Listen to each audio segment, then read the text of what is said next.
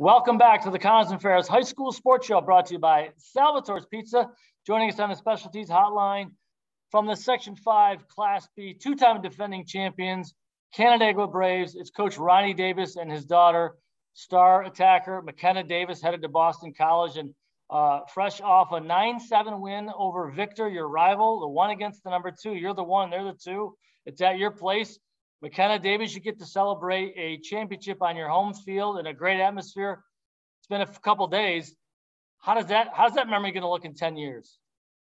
I mean, it's just going to be amazing. I mean, like looking back from even now looking back on it, it's still fresh in my mind. It's great.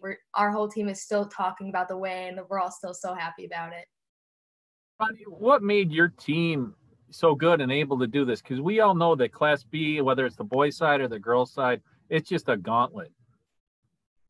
Yeah. So we work really, really hard on the little things. And as you know, in scholastic sports, high school sports, you only get a certain amount of time with these kids to prepare. And especially with this year being with COVID, I think our total season was 5 weeks. But, in those 5 weeks, we worked so hard on just the little things as far as, ground balls and proper defense and, moving the ball. And we focused more on that than we did on preparing for individual teams.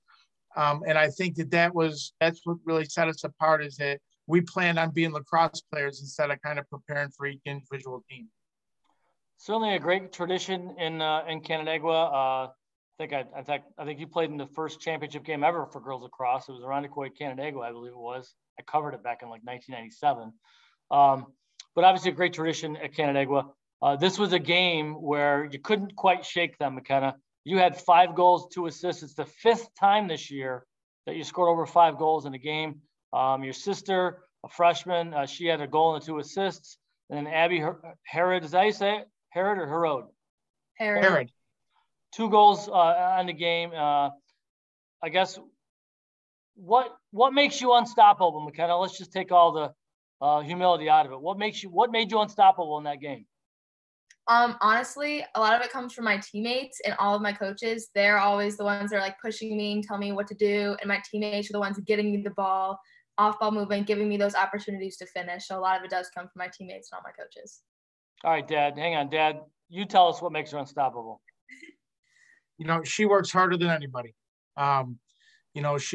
Nobody knows this, but we spent 35, 40 minutes prior to that championship game in our box lacrosse facility, just her and I, just shooting 8-meter shots and working on her shots. And, she goes to the gym 4 times a week. She's got the stick constantly in her hand.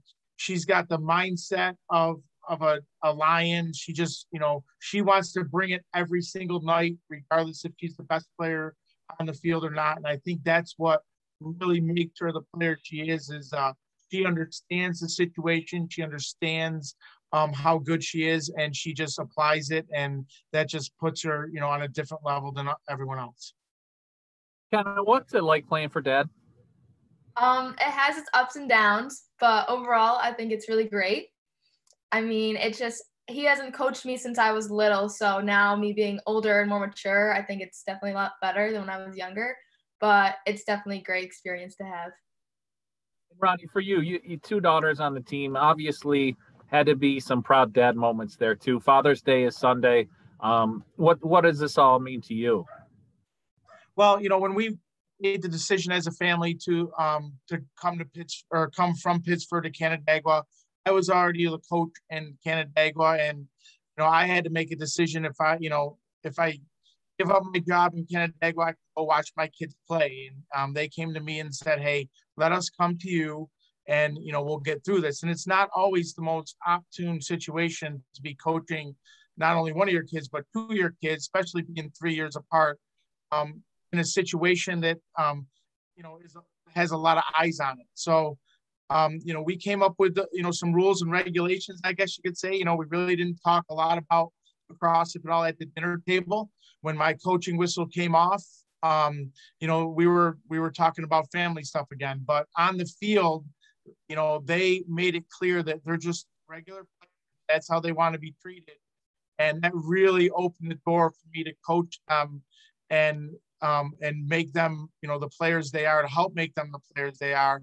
They made it easy on me, I'll say that, because there was never, ever a moment where it was a dad moment, when I was coaching. It was always, me coaching, 20 young girls, and they were 2 of those 20 girls. Pittsford won in Class A, so, and you won in Class B, perfect scenario. McKenna, 72 goals, 41 assists. I don't work for the DNC anymore, but you'd be my AGR Player of the Year. You're going to Boston College.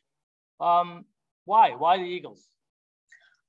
So Boston College, they have a really strong coaching staff over there and such a great program already. I mean, they've been to the national championship game 4 times, and they finally won it this year. They have a really strong program up there. So that was one of the key factors when I was making a decision and my colleges. Their lacrosse program is just heads and shoulders above the rest. They're so great up there, and those coaches are awesome. Ronnie, just maybe take an opportunity to highlight some of the other key cogs to this Canandaigua machine that got it done. Obviously, lacrosse is not a 2-person or a 3-person sport, and a lot of work from a lot of people. McKenna even said her teammates were right behind all her success. So who helped y'all get it done? Well, first and foremost, Abby Herod was outstanding on the draw circle. She played offense, she played defense, she took the draws, she played the music before the game.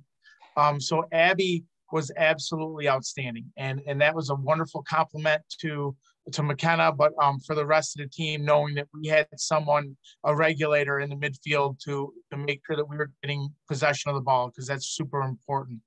But our defense was unbelievable.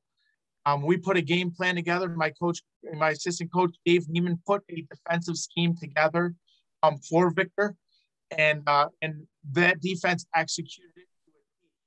And without them doing that, without them having the mental mindset of going in there and executing everything exactly the way it was drawn up, it could have went the wrong way. But they went in there and they did it, and they held probably the highest scoring offense in Section 5 to just 7 goals. And